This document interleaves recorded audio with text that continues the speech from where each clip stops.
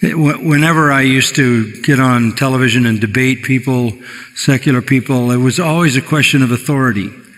What's your authority? I debated Gavin Newsom, the governor of California, and he had just signed a law for homosexual marriage in San Francisco.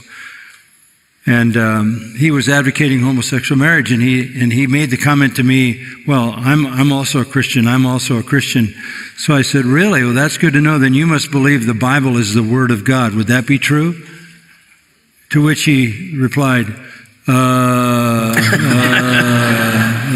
because he knew he couldn't say yes. That's his reply to a lot of hard questions. It is.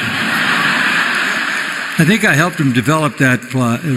Yeah. But it's always authority. And in any of those discussions, what's your authority? Why would I believe you? Why would I believe you? Why would... And that there is why I titled my channel Sola Scriptura.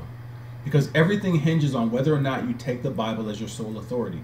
It's how we expose false teachers. It's how we settle disagreements. It's how we rebuke and correct others and ourselves. It is the sole foundation upon which we stand, and that foundation gives the Christian authority. It also allows us the ability to go up against some of the world's most powerful men and put them to shame, just like how John MacArthur did to Gavin Newsom.